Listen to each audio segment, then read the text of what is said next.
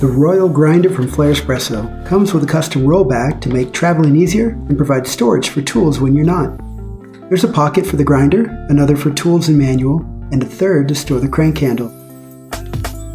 To get started, remove the body cap and install the crank arm.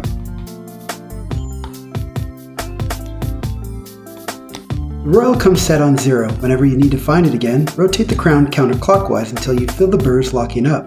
Then rotate the crown clockwise until the notch of the crown lines up with the 0 again. The first full rotation from 0 brings you to the 24th position. 2 full rotations take you to the 48th position. 3 full rotations take you to the 72nd position. Past here, the two parts will begin to rub on one another.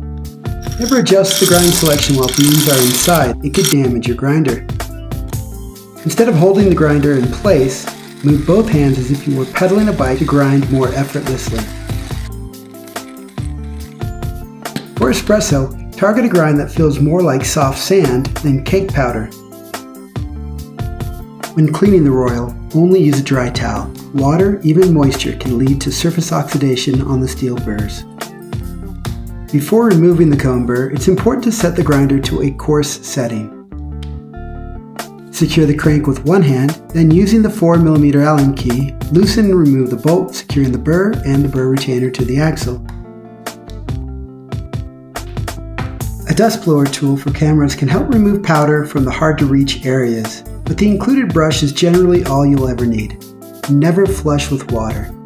Align and insert the prongs into the holes on the bottom of the burr. Align the flats on the axle with the flats on the burr retainer during installation.